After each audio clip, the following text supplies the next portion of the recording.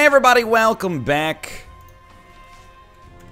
to Northernlion Plays the Binding of Isaac Afterbirth. Plus, we've fallen off the horse, and now we're back on the horse, and now we gotta stay on the horse. With the run with some pretty good stats, NR7F, OA7Z. That's right. We're calling it Z now. I'm done. I'm done pretending it's Z, okay? I've Americanized my accent for too long. It's time. I did have, the other day, I was part of a very important business call where details remain under wraps. The tightest NDA I've ever signed in my entire life. I'll leave it up to you whether you determine if this is real or fake. I'll tell you, it's fake. Okay, sorry, I can't keep a secret. And I did have somebody in the call ask, hey, I hope this isn't inappropriate. And it wasn't inappropriate at all. They said, what's your accent? And I legitimately... Hold on, we gotta play here. No, I just needed one of you to be a freaking troll bomb, dude. Legitimately, I said... It's Canadian accent mixed with, like, Americanized pronunciations I learned on Xbox Live. For you, when you hear me say plague, or bagel, or boro, or bora, even, you laugh, you go, haha, that's the first time I've ever heard of it. Excuse me, why'd you say it like that? For me, it's a lifetime of cyber abuse. Anytime I talked in VoIP. I hate that we have to leave here, but... You know, we should have used the Ace of Clubs to turn that one lone key that we got into a bomb, which would have given us access to the Tinted Rock. But the run is good enough that it's not hopefully going to have too much of a knock-on effect, but it is a mistake. For me, it's a lifetime, starting with, you know, Halo 2, VoIP lobbies, where my pronunciation was mocked as a mere teenager. So I've sanded the edges off of my Canadian accent. Hello, everybody. I'm from an American state that is not New York, nor in the American South, nor Minnesota. How are you today? No longer. We're going full Moose Factory, bud. We're gonna put more sauce on this than a pizza calzone. Which isn't that hard, because pizza... And I know you're gonna say, you mean Little Caesars? No! No, not Little Caesars. Pizza. It's a Canadian chain. You wouldn't understand. So I did ruin my deal with the devil chance getting too close to one of those bombs. And then walking into the fire right afterwards. It's not a fantastic start. But... I will also say that our items have actually turned out really nice for where we're at. So, in spite of the fact that this has been a very wonky, sort of like unfocused start, I actually think we're much better than completely fine. I know where I'm going with this one. Anyway, that's the bit. The end. That's the end of the bit. Grab this bomb, which I would have loved to have had on the last floor, but check this out. Check this out. One of those. And then... It's probably a lot better. We will peer into the shop. Ooh. And, you know, I think this is a justifiable use of a single bomb. And I hate to, you know, hurt the donation machine like that, but it gives us enough money to ensure that some positive stuff could be in our future. And I'm really not sweating this one just yet. Don't walk into the enemies, though. We'll still get a deal with the devil. It's just gonna have to wait a floor. Gemini's not huge. And you know what I learned? Because finally the video of losing the last version of the streak is out. You know, we got a relatively small backlog right now, by me standards. I should really be going to more of these rooms that appear to have nothing but may possess just enough to tip us into the positives, you know? Okay, so it must be here. Oh, you love it. You love to see it. Especially with Bloody Penny. Okay, I'm just gonna be fully transparent with you. It's early in the morning by my standards. I do offer that up as an excuse for walking into that thing when I shouldn't have walked into it. I would have expected one of the bloody pennies to pay out, but obviously that has not been the case hither to this moment. We'll work it out. We'll work it out. Grab all this, because actually a speed upgrade would be of the utmost importance right now. There we go. It's not broken. Anyway, we would probably take IV bag as well, to be honest with you. Good lord, this is a lot of money. It's a lot of money. Today is Sunday. Yesterday was Saturday.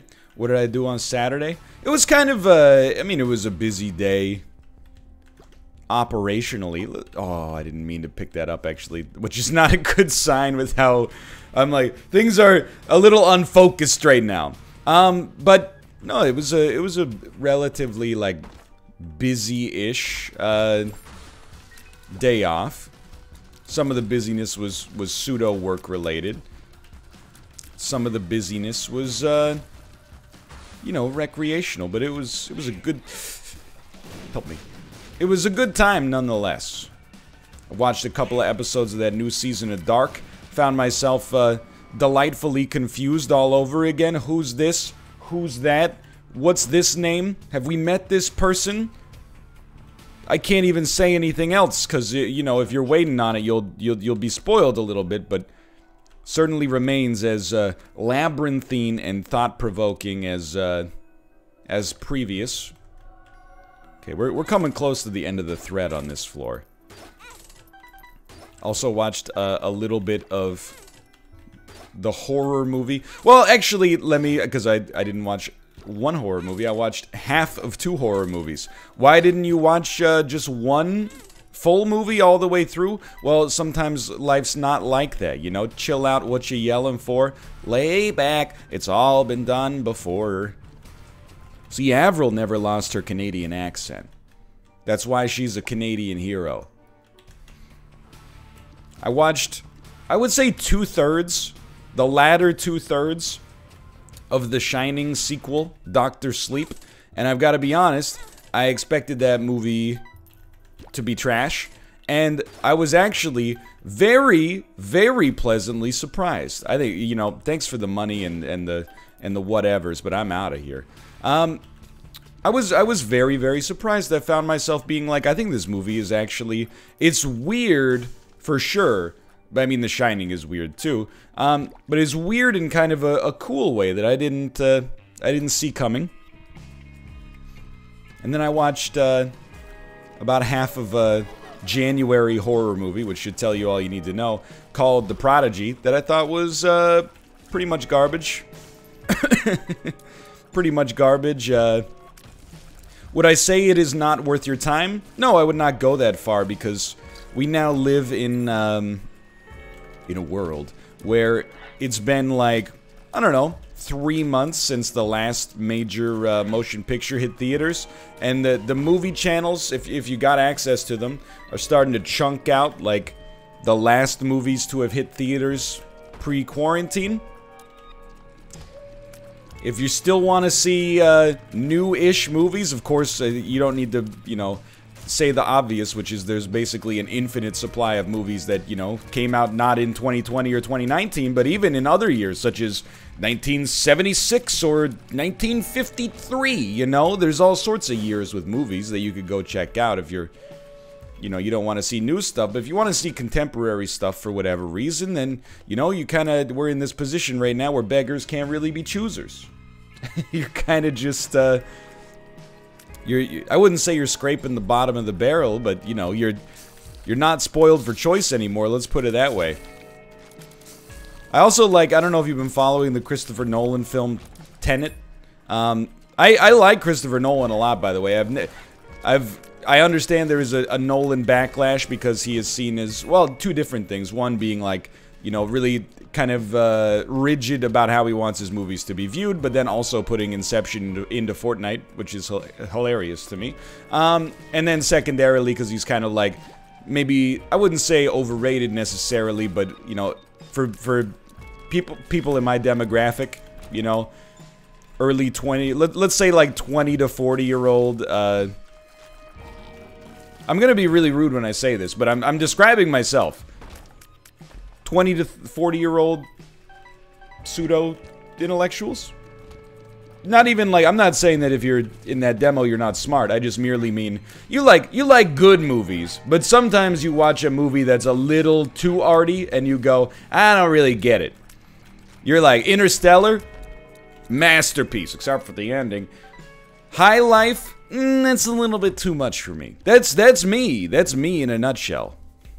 Don't get mad, get glad, dude. But I like Christopher Nolan a lot, so don't take this as an insult. Like, I guess if you're in my demo, here's the description. You like great superhero movies. You don't want to watch a trash superhero movie, but if a superhero movie is like filmed like a Scorsese film, you're like, this may be the greatest thing of all time. It's got pathos and superpowers. It's got it all. By the way, this is where this run completely comes together. Apparently, in spite of the fact that I probably don't deserve it to because of some mistakes, but hey, that's Isaac, baby. So I like Christopher Nolan a lot, but I did think it was funny that in the middle of quarantine, they released a trailer for Tenet and was like, coming to theaters. And it's like a big moment, like, oh my god. It's a defiant moment we can all rally behind. So they're like, it's coming out in July. Or it's coming, originally I think it was coming out in June. And then, you know, June is here, and is still not a great time to go to the movies, so they moved it to July, and then July's only a month away, and you can kind of look at the graphs and be like, I don't know about that one, brother. And then now they've just pushed it another month to August. I think it's the first time in my lifetime a movie has been on call. It's got, Christopher Nolan's got his pager strapped to his belt, just waiting for Regal Cinemas to call him and be like, hey, Christopher, we need you. It's time to kickstart the box office again. I mean, I don't think there's any shame in it, you know? The movie preferences, I mean, I don't think there's any shame in movie preferences to begin with, necessarily. But, hold on, I'm trying to think about... No, we don't need anything else. I think we're good to go. Yeah, get me out of here. But Dogtooth? No Dogtooth? Alright.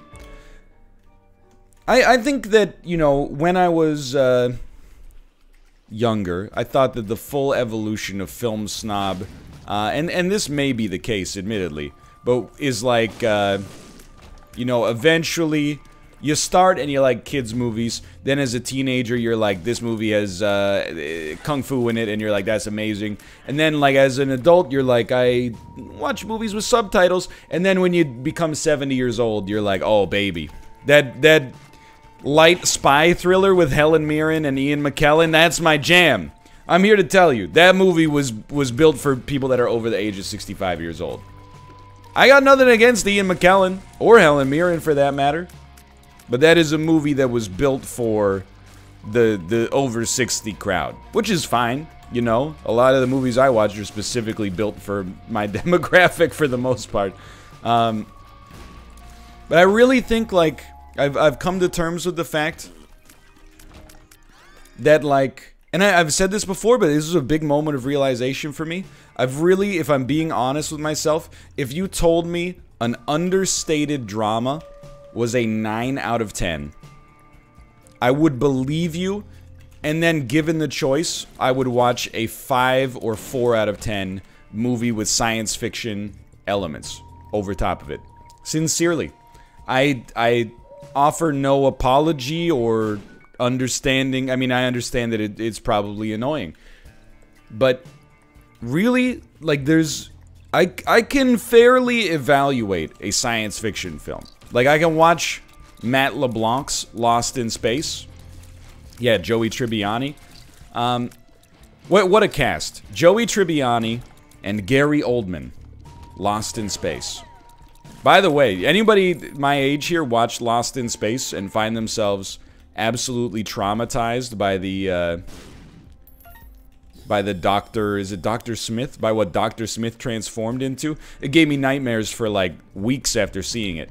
And I didn't even see it in theaters, I saw it on cable, dude. There were commercials between between the scares.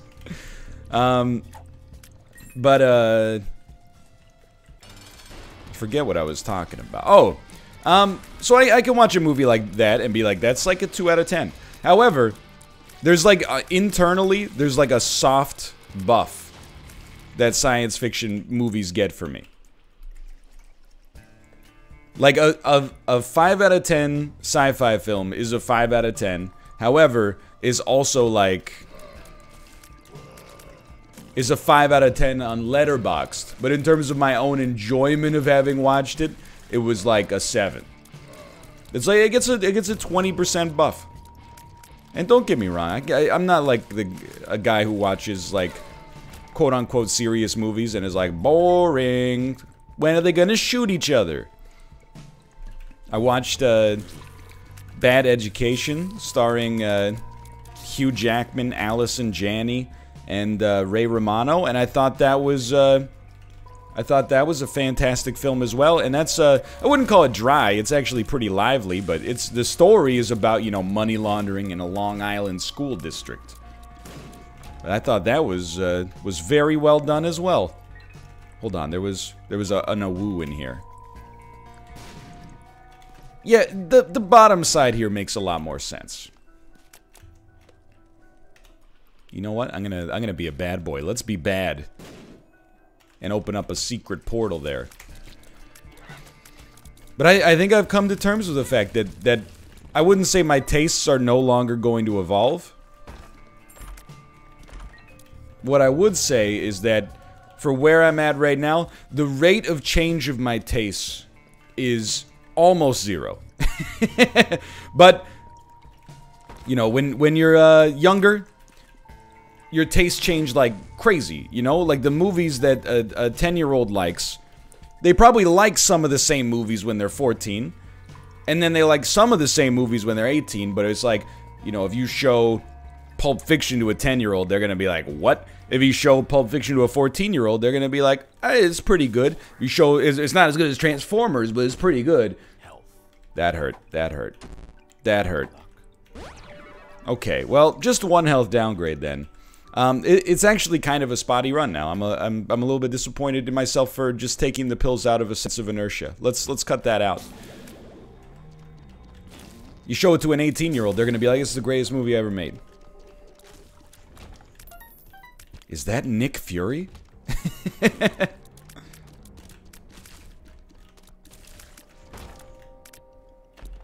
But now, like, well, I mean, like, back then, in a decade, I went from, like, my favorite movie of all time being Milo and Otis to my favorite movie of all time being, like, I don't know, maybe Federico Fellini's 8.5. Run.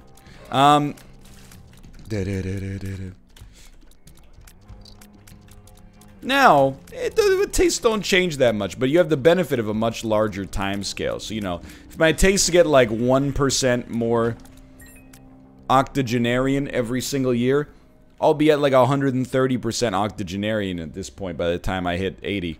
I know the math doesn't seem like it adds up, but let's assume that I started with like 25% octogenarian. But anyway, I actually, believe it or not, I think it's time to put a little sauce on the Isaac focus here. I appreciate we had some good, come on, some good early banter, but I wouldn't say the run is really in danger at all, but it certainly still needs a little bit of extra something. Namely, a defensive item capable of giving us some HP would go a long way. We're using, and I don't want to overcommit to Sack Dagger. I hate to say it, but like, as much as I love Sack Dagger, I feel like our range is kind of holding us, well, it doesn't really make any sense, because you'd be like, why? Let me rephrase, because I think I got twisted up there. As much as I love Sack Dagger, based on our HP, I would rather be using our tiers, even though we could really use some damage ups on them.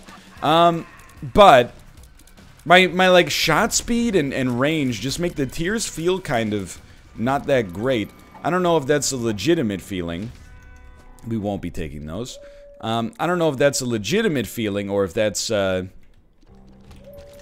you know, just a little me being misled by some frivolous stats, but we'll figure it out. The good news is I really think we're like a floor away. One extremely good okay, so that's not our secret room. One extremely good DPS item or defensive item from the Deal with the Devil is really like, it would go a long way. And then not throwing your own HP away would also be pretty helpful. So there you go. There's a few seconds of Isaac focus.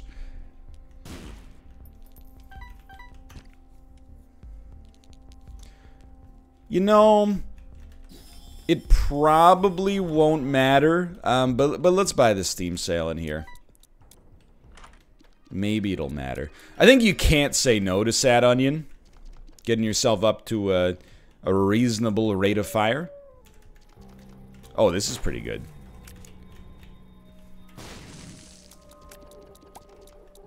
That's more useful. That's it's not gonna be there, dude. It's gonna be here. What was? Am I losing it? Confirmed losing it. All right.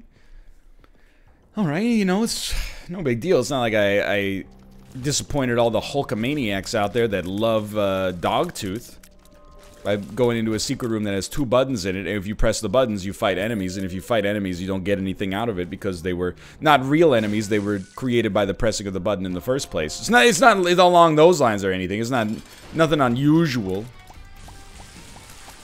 Also, we should be using Blue Candle more. I bought it, and I mean, I bought it because it's great. It's not like I feel like I got buyer's remorse. I just need to press the spacebar more often. That was good. This is good. Although, you know what? It's not actually that good at all. Now that I realize we're already at the tier cap, and there goes the Bone Heart. So, it was fun while it lasted. You're okay. You're okay. You're still okay. Well, honestly, it's a bit of a weird choice, but if we're gonna use, hold on, let me see if I've got an important message here.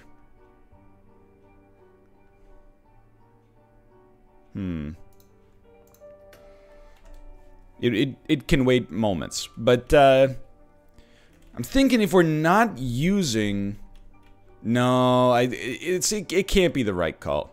It can't be the right call. And I think I'm out of here for now. I thought maybe if we're not using Blue Candle, Krampus's head would be better, specifically for boss rooms, and, you know, it might seem like boss rooms are a niche case, but by the time, you know, you're on the chest, every room almost is a boss room. But I think that really I just need to own up and use Blue Candle a little bit more frequently. And stop being mad at Dogtooth when it doesn't work immediately. You know, just because the secret room's trash, you know, you gotta, you know, Isaac, it's a law of large numbers thing.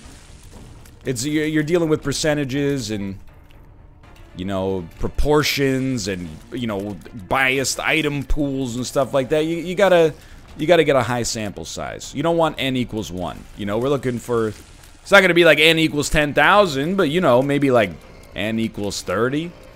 You know, it's got the same level of statistical significance as, like, you sampling your high school.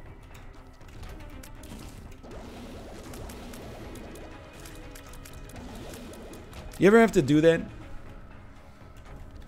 In my, my 11th grade psychology class, I had to, well, everybody did. It wasn't just me. But I had to devise, like, some kind of survey. I don't even remember what it was. And then we had to go around to, like, other classrooms and be like, hey, can we have the kids take the survey? And I always felt like I was, a little anxious, right? Like, I don't want to go to these teachers in the middle of their lessons and be like, hey, can I interrupt you?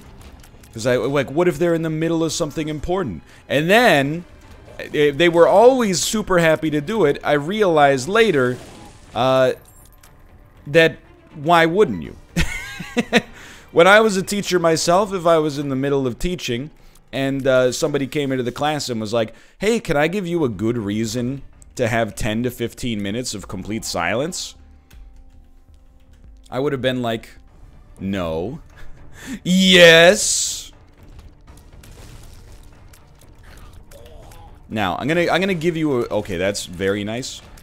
I'm not going to do the special rooms, because we've already recognized, at least at this point, the shop doesn't have a reroll machine. If the shop had a reroll machine that we could farm for spirit hearts, I'd be all over it. However, I think we've reached probably most of the end of the yield on this floor. We will definitely take both of these. We got to be a little careful. But these are exactly the items I was looking for. Remember that? These aren't the droids you're looking for. Star Trek. Captain Jean-Luc Picard, you cheeky son of a gun, using the Klingon mind tricks.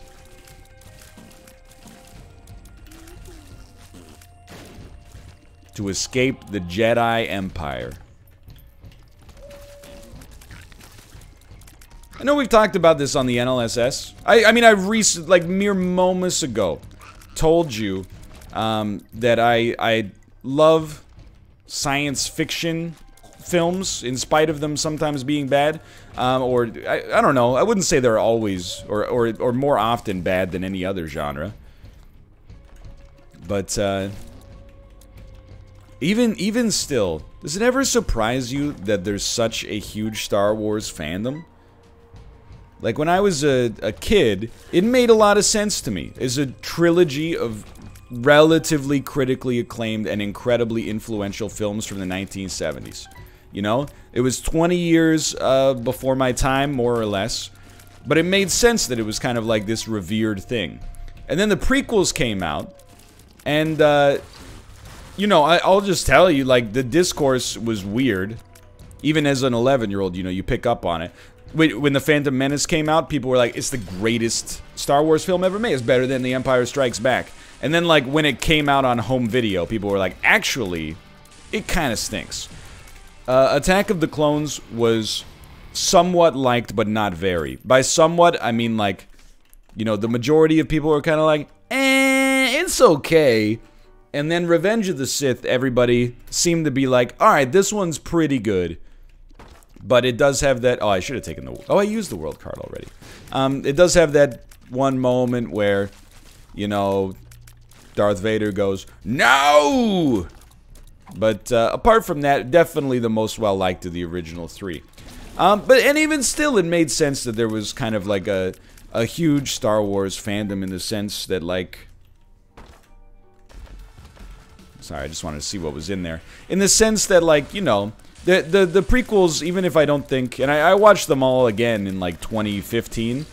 I stand by my assessment. I mean, I really... you're gonna make me get into it.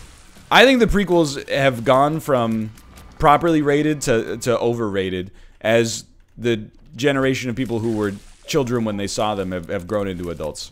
And that's fine. You know, I don't think there's anything... I think it's a natural course of things. But I really think... Episode 3 is pretty good. I like it. I enjoy watching it both, you know, for pulpy irony and also not for, you know, just for sincere, genuine entertainment. Attack of the Clones is pretty boring, but I think it's probably 4 to 5 times as good as The Phantom Menace, which I honestly cannot fathom that there are people out there that are adults who have seen the movie as adults and are like, no, this is really good. And we can disagree on that, you know? I'm not saying, like, you know, oh, go back to movie watching school. You know, everybody's got their own opinion. But between, like, you know, Jar Jar Binks and, you know, the slapstick, like the overt slapstick nature of things and, you know, everything... being underpinned by a child actor who, you know, I don't want to insult a 9-year-old's acting abilities, but, you know, all try spinning, that's a good trick. And literally, like, all the apologia always comes back to like, yeah, but Duel of the Fates and the pod racing.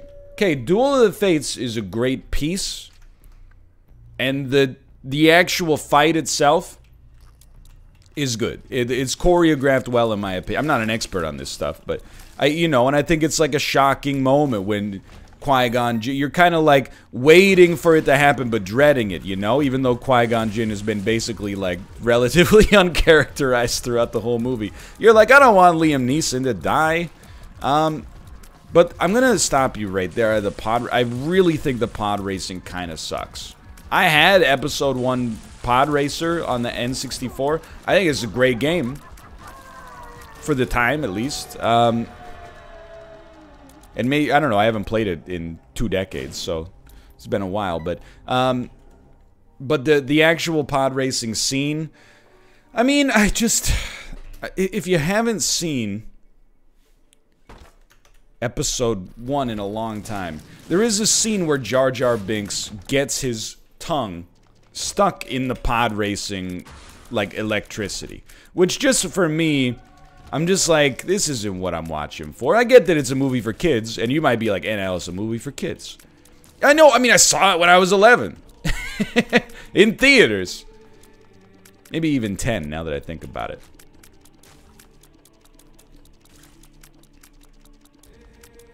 But, I still kind of got it, because at least, like, for all the things that I think, from a movie standpoint, the prequels don't do very well, I think they actually do, like, a pretty good job of building, like, a weird and coherent world, even though I think the dialogue is truly horrible. The actual kind of, like, world building in the movies is kind of interesting. However, I'm still like, man, like, the sequel trilogy is kind of, I'm trying to think of a good metaphor here. I feel like the original Star Wars is kind of like a very well-liked chain restaurant. You know, it's like Five Guys burgers and fries. People are like, this is really good. Is it my favorite thing ever? Maybe, but like we universally agree that it's pretty solid. And then the prequel trilogy is like a foreign food that you've never experienced before, and when you're eating it, you're like, I don't really know about this. I can't really determine if I like it, but you know, obviously people have been eating it for forever, so there must be something good about it. Then the sequel trilogy is just like a worse version of Five Guys. It's like a franchised Five Guys where they don't use peanut oil anymore. Instead, they just use like, you know, motor oil. I was thinking of like what the joke would be there. I actually, like, I thought, and we can fight if you want. I thought that The Force Awakens was pretty good. And then I thought that The Last Jedi was very good, which I understand is a hotly contested issue. And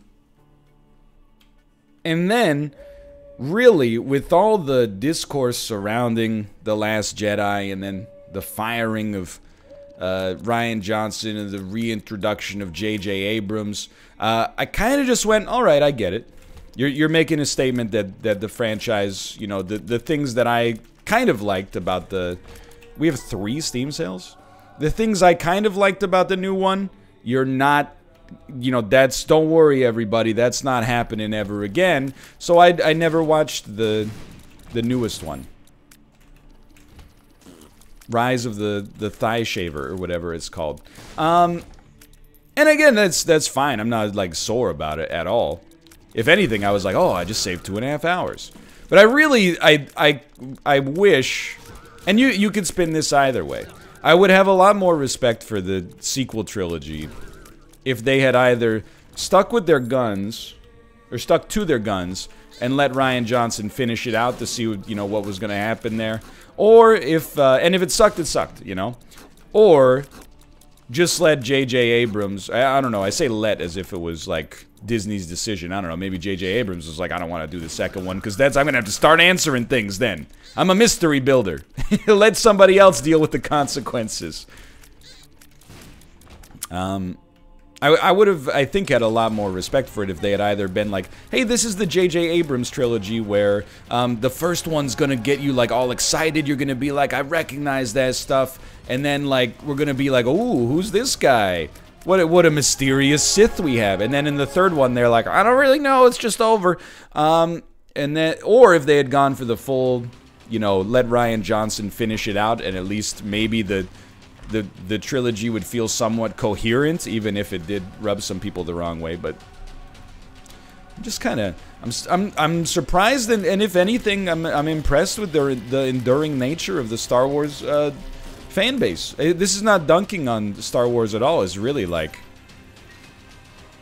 you know, I kind of see it like the more suffering and controversy that happens in the Star Wars fandom, and yet it weathers the storm, the more I'm like, man, this is like genuine passion. I thought it was just like, I like the movies. But it's actually like, no, I kind of hate the movies, but I love the idea of what they could be. I don't know, man. I guess, and to be fair, I'm kind of completely ignoring the fact that, you know, like, over 30 or 40 years, they actually had, like, a really well-respected, extended universe with, like, novelizations that were really well-liked, and, you know, the Thrawn trilogy, and then, you know, couple of decades of really well-respected Star Wars video games that came out that, you know, kind of strengthened not only the, you know, attachment to the brand, but also, like, expanded that story a little bit. You get the idea. So I guess it's not fair to say that, you know, it's a franchise that exists solely because of the films. Anyway, I'm not trying to ruffle any feathers. The most feather-ruffling thing I said was that I liked The Last Jedi. And I will say, I've been defending The Last Jedi for, I don't know, well, not really, like, I'm not putting on my armor every morning and going, time to go to Twitter. But, you know, when people ask, I'm like, yeah, I like it.